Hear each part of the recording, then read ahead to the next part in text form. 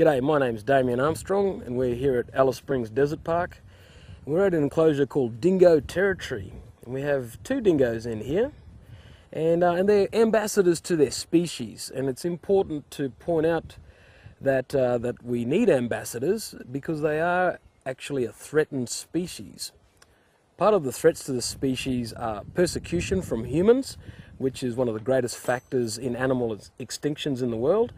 And also, these animals are at risk of hybridization with wild dogs.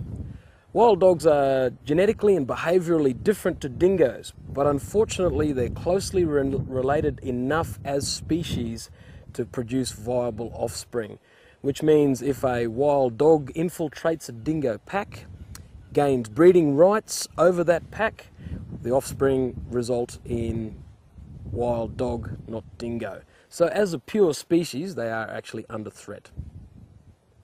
Dogs are actually different to other types of wild canines. Dingoes and wolves, being totally wild, have their natural breeding cycle of once a year. Domesticated dogs have changed genetically and behaviorally. So once those domesticated dogs go wild, it's a wild dog. It has the ability to breed twice a year, and behaviorally it also has given up its fear of humans, whereas a wild canine will actually recognize a human as being a larger predator, being a larger mammal, and of course then shy away from us. So these different adaptations lead them to different behavior, different breeding patterns, and also in the way they hunt. A native canine will have a varied diet, being an apex predator, whereas feral predators often specialize in prey source, which can result in species extinctions.